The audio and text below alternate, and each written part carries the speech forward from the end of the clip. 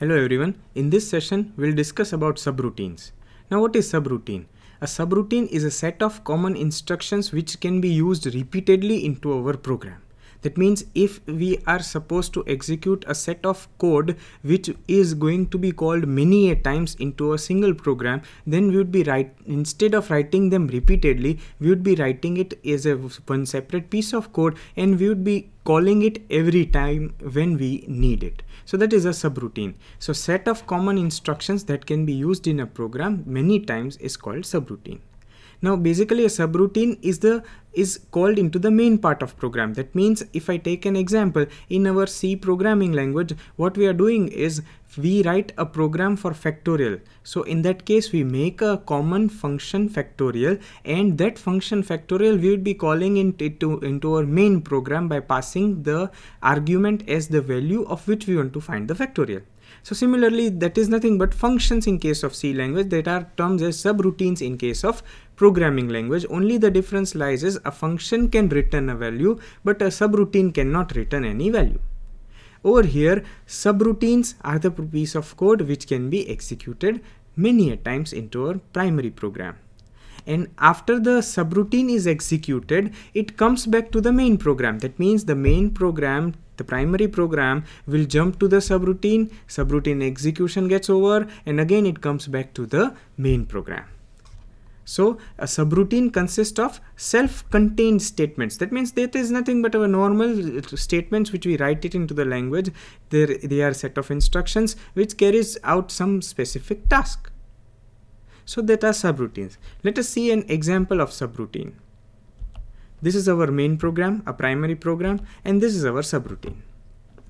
Now how this will work? Now to execute a subroutine, we require one specific instruction, that is BSA, that is branch and save return address. Now as you can see in this program, in the primary program, we are loading the content of X to the accumulator by LDA instruction. Then later on we are writing BSA instruction. What it performs? BSA instruction will jump to the address SH4. But before jumping, it will save the return address at this SH4. That means SH4 is over here. So at this address location 109, it will save the return address. And what is the return address? The return address is 102. So this 102 would be saved over here. Like this.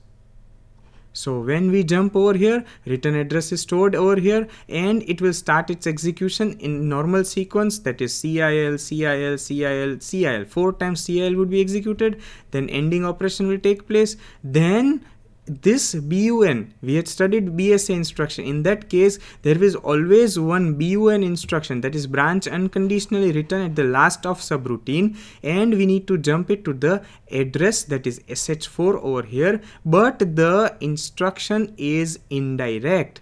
That means indirect means we need not to jump at SH4. We need to jump at the address stored in SH4. So what SH4 stores? 102. So we would be, after completing this execution, we would be jumping back to the return address, that is STAX.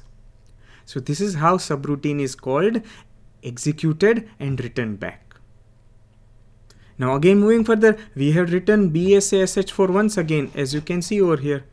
BSA 10 SH4. So it again jumps over here. Again return address 105 will be stored over here. Then again this subroutine would be executed. Then BUN indirect, that is SH4. Over here the address would be 105, and again it comes back to the address 105. And our program is halting. So this is how subroutine works. Now at this moment we are not concerned about what output this program will give, but this is the working of subroutine. So we can use certain piece of code repeatedly into our primary program, as in this case we had used 2 times. This is first time and this is the second time. So this is the working of subroutines.